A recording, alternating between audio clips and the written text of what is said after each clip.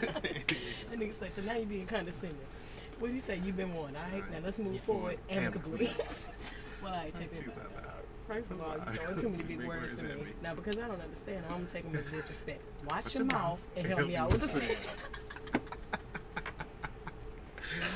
Oh, shit. That is too funny. God damn. So you looking for a nigga here, man. Hilarious. Every time. Amicably, yeah. And then ain't condescending.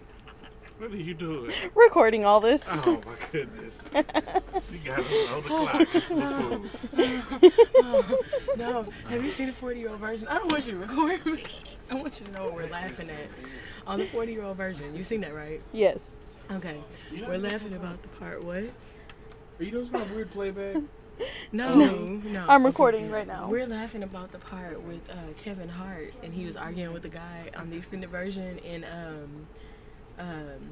on the extended version, it was a scene where he was arguing about him being his nigga versus Negro. Do you remember that part? Yes. That's when we were reading the lyrics too when we were laughing.